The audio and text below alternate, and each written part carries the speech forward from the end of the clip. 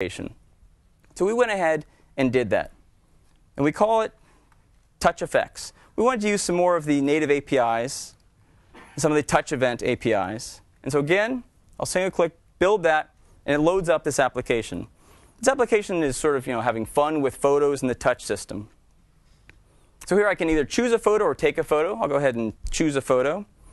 This now will slide up the standard image picker panel. So this is all built-in APIs. I can choose an album. I can choose a photo. OK, so we have a photo. Now I'm going to take a single finger here and touch it down on the screen.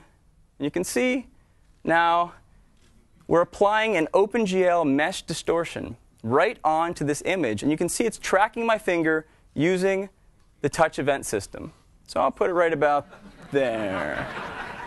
This guy's not in the audience, is he?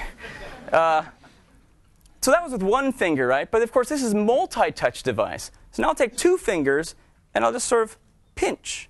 And let's see what happens there.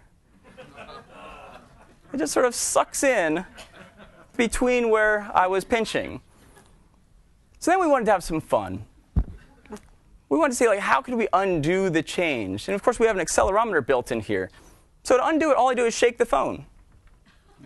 And it undoes it.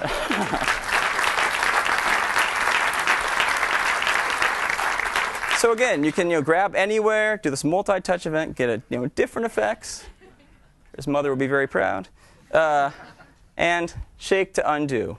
So there's an application we wrote in 2 days. And it's under 2,000 lines of code to write that entire application.